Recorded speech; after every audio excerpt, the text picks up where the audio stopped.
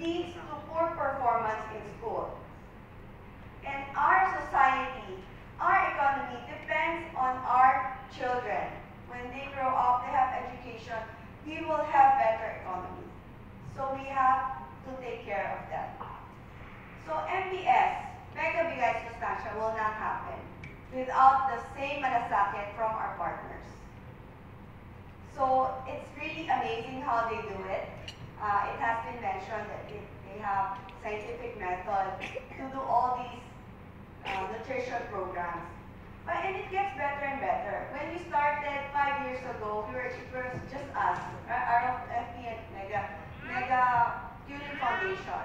But we have the government agencies now helping us, DOST, FNRI, and DepEd. Thank you very much. We really appreciate it. And you can see the passion of all the volunteers that we have. And I really, from the bottom of my heart, I really thank them and appreciate everyone who's putting the effort and sharing the blessing to the most unfortunate people in our country, right?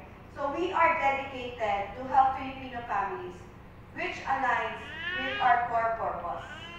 So our core purpose for our company, Mega Prime Foods, to bring pride to Filipinos by providing high-quality brands that improve people's lives. Thank you.